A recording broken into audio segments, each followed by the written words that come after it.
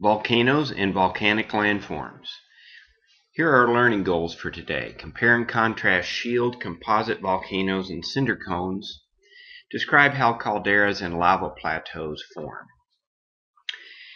The shape and structure of a volcano is going to be determined by the type of materials that erupt from it.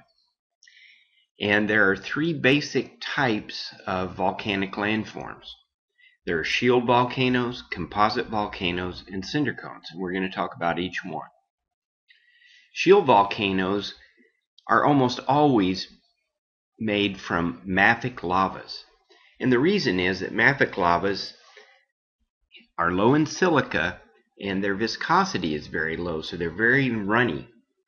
And when they erupt from the volcano, they can travel a long distance as a lava flow before they harden. So the volcano tends to be broad with gently sloping sides. You can see in this picture, when the lava comes out, it can run a long way before it hardens. So you get this kind of low, broad volcano. And an example of that would be Mauna Loa in Hawaii. Here's a picture of Mauna Loa. It's so big, you can't get the whole thing in a picture. It extends way out this way and way out that way because the lava that comes out from the vent up here is so thin and runny it can travel a very long distance before it hardens. Another type of volcano we need to talk about are composite volcanoes. These are generally made from intermediate lavas. So this would be a lava that's halfway felsic, halfway mafic is the way I like to look at it. It'd be intermediate in its amount of silica and intermediate in its viscosity of lava. So sometimes you might get lava flows, sometimes you might get an explosive eruption where you get cinders and pyroclastic materials that come out of the volcano. This material would accumulate close to the vent where the material exits the volcano. It wouldn't travel a long distance, so it makes a steeper pile, is the best way to think about it when compared to a shield volcano. So this would be made up of layer after layer of materials that have been erupted from the volcano but couldn't travel very far.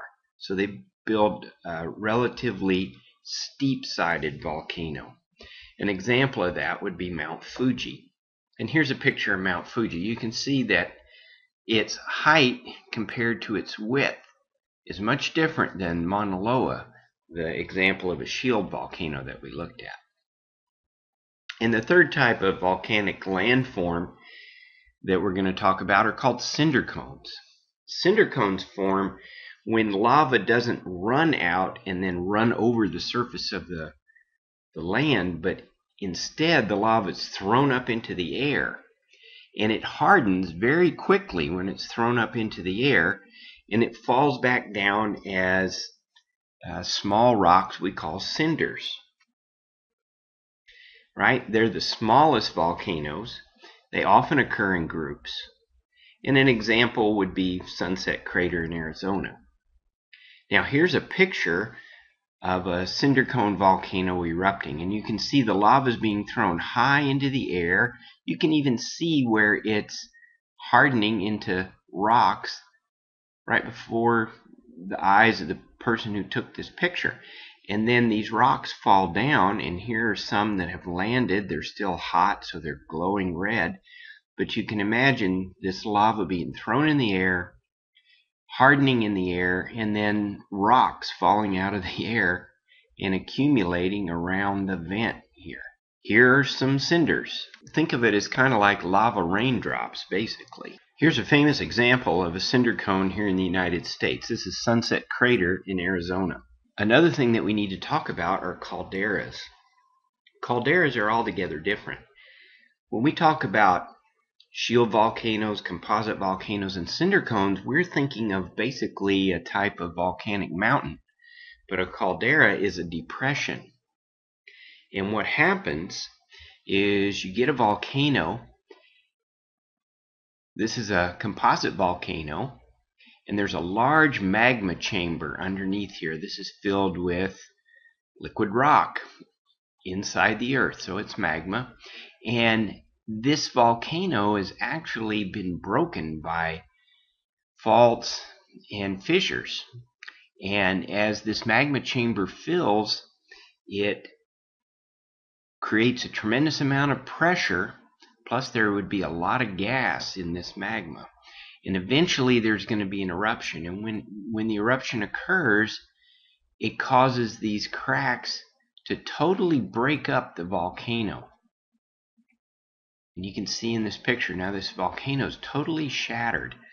There'll be an explosive eruption, and a lot of this material is going to go way high up in the air. But the rest of the volcano that's been shattered is going to fall back down into the magma chamber.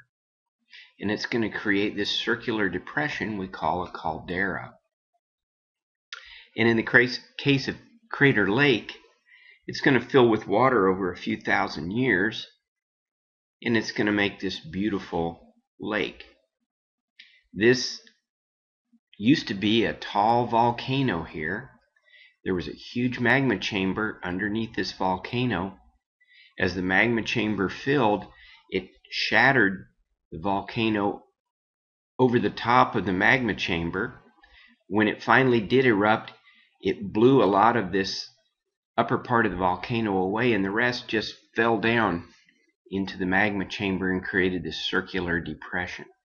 And then it took a few thousand years, but that depression filled with this rainwater. And it's very pure, it's very clear. Another consequence of volcanic activity are lava plateaus. Sometimes continental plates will crack, and when they crack, magma can escape from that crack. Instead of forming a volcano, if it's really runny lava, like basaltic lava, it can pour out and run great distances before it solidifies. And it creates a plateau.